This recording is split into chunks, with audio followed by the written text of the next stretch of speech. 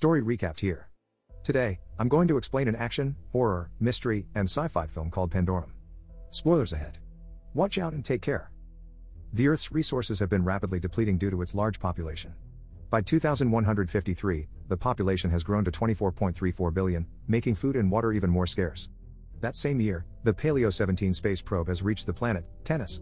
Project Elysium is launched in 2174 as nations start to fight over what remains of the world's resources. Soon, Elysium glides through space as its crew listens to a multilingual message from Earth, telling them, "You're all that's left of us. Good luck, God bless, and Godspeed." Corporal Bower gasps for air as he wakes up in panic inside his hypersleep pod. He breaks free from the harness supporting him and rips out all the tubes attached to him as he leaves the capsule. He checks the other pods for other crew members and sees that the pod for a crew member named Cooper is empty. Lieutenant Payton, on the other hand, is still in his capsule, deep in hypersleep. As he gets dressed, he finds a picture of a woman on his locker and takes it. He tries unlocking the door to the bridge, but he fails, so he tries to wake Payton by repeatedly hitting his pod with a metal rod. A sudden power surge on the ship soon causes Payton's pod to open. When Payton emerges, Bower informs him that they are in the Elysium, but he can't find the other crew members. With no other people around, Bower speculates that the flight computer awakened him. Due to their long slumber, the two men struggle to remember important details about their mission. Bower recalls the training he went through, but he can't remember the objective. As they inspect the ship, they come across the door of the bridge. Bower sees a few tools lying close to the door and asserts that someone else tried to open it manually. The two men reach the communications room and manage to activate the consoles. Payton tries to contact other team members, but no one is answering. Bower learns from the tattoo on his arm that they belong to Flight Team 5. When another power surge hits the ship, Payton tells Bower that they have to find a way to get to the bridge. Bower climbs up the vent to look for another opening that will allow him to open the doors from the other side of the command center. Meanwhile, more power surges keep happening, each lasting longer than the last. Bower figures out that the reactor needs to be reset to keep the power up and running. Payton deduces that Bower must be the ship's technical engineer from his knowledge about the reactor. As he crawls through the vents, the tubes around Bower start to get tighter, making him feel claustrophobic. To calm him down, Payton jokes that he had managed to open the door on his own.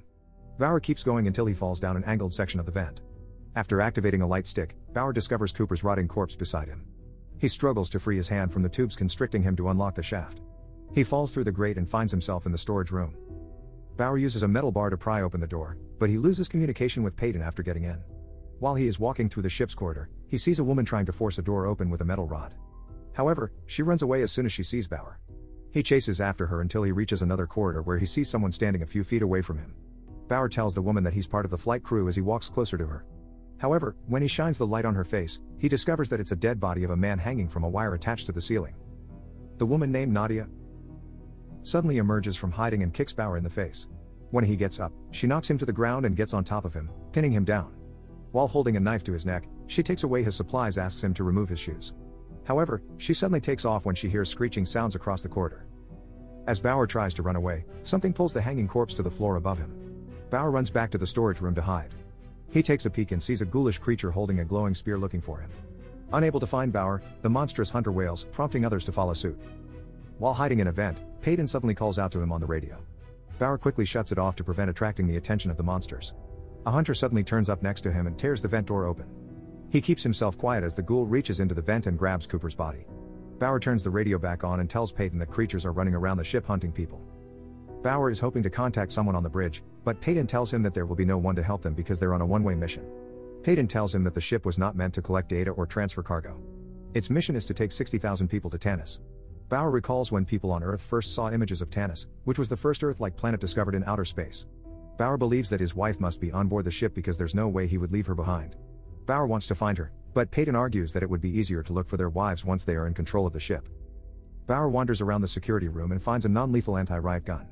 Bower then tells Payton to look for a path to the reactor bay so he could reset it. While Payton looks for a safe route, Bower feels his hand trembling, so he asks Payton if he remembers the symptoms of Pandorum.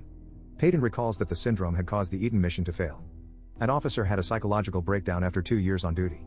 Believing that the flight was cursed, he evacuated the ship, sending 5,000 to their deaths in outer space.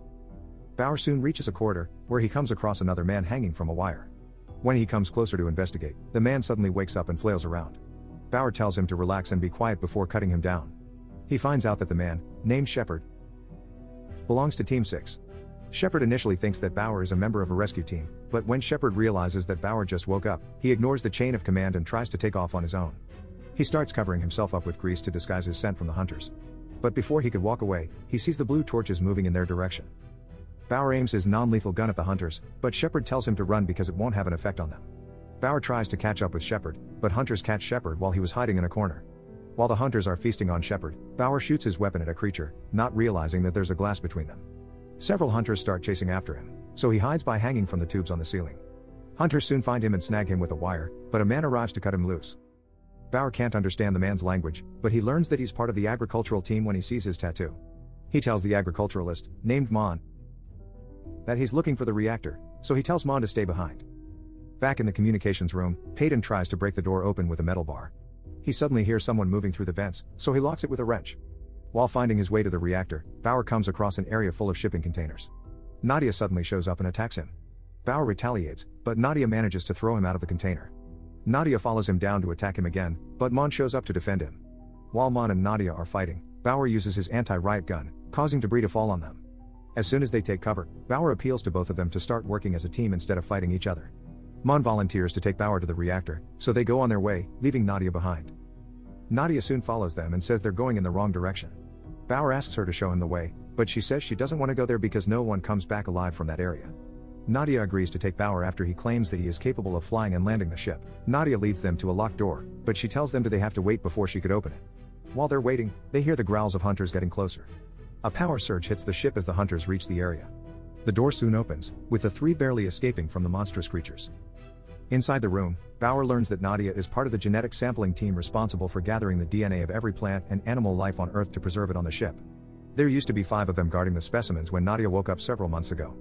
Now, she's the only one left. Nadia stresses that they've already lost 30% of the genetic samples. She fears that all the specimens in the embryonic chamber will be wiped out if they don't fix the reactor. In the communications room, Payton is suddenly awakened by a noise coming from the vent, so he climbs up to investigate. He follows the noise and figures out that it's coming from inside the bundle of pipes, so he prepares to hit it when something comes out. However, he is startled when he sees a hand reach out to him. A man calls out for help and tries to inch his way out of the pipes, so Payton pulls him out. The man tells him that he is Corporal Gallo, and he came from the bridge of the ship. The trio soon reaches the hypersleep chamber, which is also the main hunting ground of the ghoulish creatures. Bower takes a look inside the pods and finds that most of them are empty. Bower surmises that his wife could be in one of the pods, but Nadia says family members are kept in another part of the ship. Mon falls behind the two as he listens intently for the arrival of hunters. He doesn't move even when Bower calls out to him, so they decide to leave him. However, Bower falls through a broken grate as he tries to follow Nadia. When Nadia goes back for him, she falls through the grate too. They soon discover that they've fallen through the pit where the hunters dump the bones of their victims. The two carefully climb back up when everything goes quiet, but a ghoul notices Bower and attacks him. The hunter then goes after Nadia while Bower is still disoriented from the attack. Bower breaks free from the wires binding him and lunges after the creature. Bower is thrown across the room, but he manages to strike a blow against the hunter using a pipe. He tries to hit the ghoul again, but the creature blocks it and hits him, sending him crashing against a pod. Mon emerges and slashes the monster in the head. The three take turns to attack the ghoul until Bower stabs it in the chest. They continue stabbing the hunter to make sure that it's dead. The leader of the hunters soon arrives and starts banging on the floor to call the other creatures. Some of the ghouls run after them while others jump on the fallen creature to feast on it. As the group runs away, a pod opens up and wakes the man inside it. The monsters start attacking the man as soon as he emerges. Bower tries to come back to help, but Mon drags him away. Payton checks Gallo's tattoo and learns that he was part of Flight Team 4. He tries to ask more questions, but Gallo becomes irritated, saying he doesn't know anything. Payton notices the blood smeared across Gallo's body and asks him if it was his. Gallo says that some of it is his own but hints that some belong to his teammates. He asserts that something was wrong with the other crew members, so he had to defend himself. He tells Payton that he would have done the same thing if he saw them. The three soon come across a large chamber after getting lost on their way to the reactor. They meet a man named Leland, who offers to cook for them. As Leland prepares the food, Bower asks Nadia if the creatures could have originated from Nadia's lab. Nadia thinks that the hunters were passengers who have mutated because of the accelerators injected into their bloodstream. The enzyme was supposed to help the humans adapt to the environment when they reached Tanis, but the people who were awakened before them adapted to the ship instead. She deduces that the ghouls may have been awake much longer than any surviving crew members. Meanwhile, Payton grabs a needle gun to sedate Gallo, but he refuses and starts asking Payton if he'd seen the symptoms of Pandorum firsthand. Gallo stresses that the syndrome is affected by psychological trauma and comes with an emotional trigger effect. Payton's hand starts shaking, so he tries to hide it from Gallo. Back in the chamber, Leland starts telling the group what happened on the ship with the help of the drawings on the walls. Gallo also reveals to Payton what transpired at the bridge before Bower woke up. When Elysium left Earth, 3 crew members were left in charge of flying the ship. Gallo detected mild symptoms of Pandorum on his commanding officer and his second lieutenant. The symptoms, however, became more severe when they received a message from Earth. The transmission bids them farewell, saying, "You're all that's left of us. Good luck, God bless, and Godspeed." The crew learns that Earth has been decimated. Elysium scanned the grid for any signs of the planet but couldn't find it. Soon after receiving the message, Gallo killed the CO and his second lieutenant, claiming that they had lost their minds. Instead of going back to hypersleep, Gallo stayed up and woke other passengers. He put some of them on the cargo hold, leaving them with no choice but to scavenge for food and eventually feed on each other. After growing tired of leading the crew, Gallo went back to hypersleep. While he was in hibernation, a different kind of evil was unleashed from the cargo hold. As Leland tells his story, white smoke emanates from the walls, and the group starts to feel lightheaded. They pass out as soon as Leland finishes. Back in the communications room, Payton's shivers have become much worse and apparent. When Bower wakes up, he finds himself and his two companions tied upside down in Leland's chamber. Nadia concludes that Leland is planning to eat them. She goes on to antagonize Leland, so he stabs her near her ribs. Bower tries to convince Leland that he can save the ship, but Leland asserts that Bower will say anything to survive. Bower explains that the power surges indicate that the ship is in its final phase before it totally shuts down and kills everyone on board. He says that they have less than an hour to reset the reactor. Leland realizes that the power surges have been getting worse, so he agrees to help them. Bower contacts Payton and asks him to check the data from the last power surge to find out how much time they have left. Payton informs them that they have 47 minutes before the ship shuts down completely. Bower then tells the lieutenant to find them a safe path to the reactor. The group comes across a little ghoul along the way, so Mon tries to kill it. Nadia stops him and points out that it's just a child. As they argue, the creature runs away and jumps up to an open vent. A full-grown hunter soon emerges and chases them. They hide in a chamber containing the pods of the crew's family. Back in the communications room, Gallo tries to convince Payton to leave the ship and forget about resetting the power supply. He argues that Bower couldn't figure out his own name when he woke up 24 hours ago, much less configure a reactor. Bower soon notices that all the pods are empty. Nadia asks him if he thinks his wife was in one of the pods. Bower says she's not, recalling that she refused to come with him. He reveals that he decided to enlist to be included in Project Elysium because his wife left him. Seeing the empty capsules, Bower starts to feel discouraged and refuses to go further. Nadia, however, convinces him that they need to complete the mission and reach Tanis. When he sees the pod of Payton's wife, he starts to remember something about the lieutenant, but he doesn't disclose it to the group. The group soon reaches the reactor room, but they find that it's full of sleeping hunters. One creature was suddenly jolted awake by the noise when Bower steps on the footway, but it soon falls back to sleep. Bower walks further, but the footpath suddenly breaks before he could reach the reactor. Nadia quickly runs toward him to pull him up while Mon holds the bridge. Bower, however, decides to drop down when he sees Mon struggling to carry the weight of the footpath. Bower covers himself up with slime and wears dead skin that he found lying around to avoid being detected when he sets foot on the ground where the creatures are sleeping. Meanwhile, Gallo manages to take the needle gun from Payton and force him to open up a pod. He tells Payton to enter the code to eject the capsule, but Payton stops and leaves him locked up in there. While Bower sneaks his way back up to the console, Leland accidentally drops a flashlight and wakes up the monsters. Mon drops the bridge on them and yells to attract their attention. Bower soon reaches the reactor and resets it with less than 4 minutes left. As the machine restarts, the discharge blasts away some of the hunters. Mon makes it out of the reactor bay, but he soon meets the chief hunter and fights with him. In the communications room, Payton tries to open the door to the bridge, but Gallo warns him against going in there. He mutes the audio coming from Gallo's pod, but he still hears his voice somehow. Mon manages to stab the chief hunter with the spear. Meanwhile, Leland sees Bower and Nadia being chased by ghouls, so he decides to close the door on them. Fortunately, they are able to lock the ghouls out on the other side. The creature continues attacking Mon and bites him on the stomach.